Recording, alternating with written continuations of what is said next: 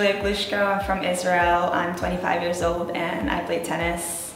Started playing when I was 4 years old. My best accomplishment is third round at the US Open in 2013 and third round at the French Open in 2014, and my best ranking at 79. My keys to success in my training would be working hard and believing in what I do, and just have my goals and know what I work for and what I'm training towards to. Recovery is a very important part of training of any athlete.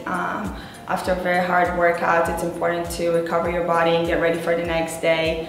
It would be stretching, to go to the pool if you can, even a little run at the end of the day, and of course I use my Zensah tights. One tip I have for young tennis players is to first of all enjoy yourself, enjoy what you do, love the sport that you do, and believe in your coach and in the process, and a lot of footwork.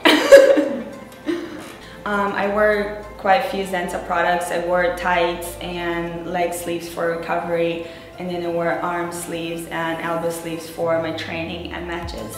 I think tennis stores should sell Zensah products because our sport is already so tough on the body, and I think it just helps the body to recover faster. Recently I had a shoulder injury and my arm was sore, and wearing the full arm sleeves and also just the elbow sleeves helped me with the support for my arm during play.